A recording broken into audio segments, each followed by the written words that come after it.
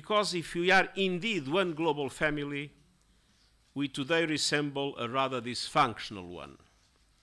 Divisions are growing, tensions are flaring up, and trust is eroding, which together raise the spectre of fragmentation and ultimately confrontation.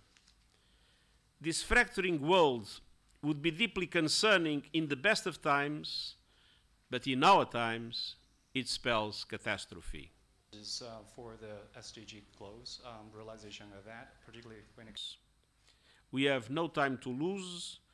Challenges stretch as far as the eye can see. The climate crisis is worsening dramatic, but the collective response is lacking in ambition, credibility, and urgency.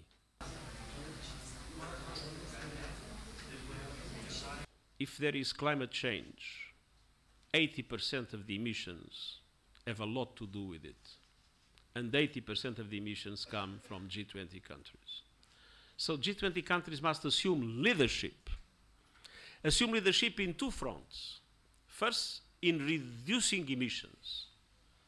But second, in climate justice.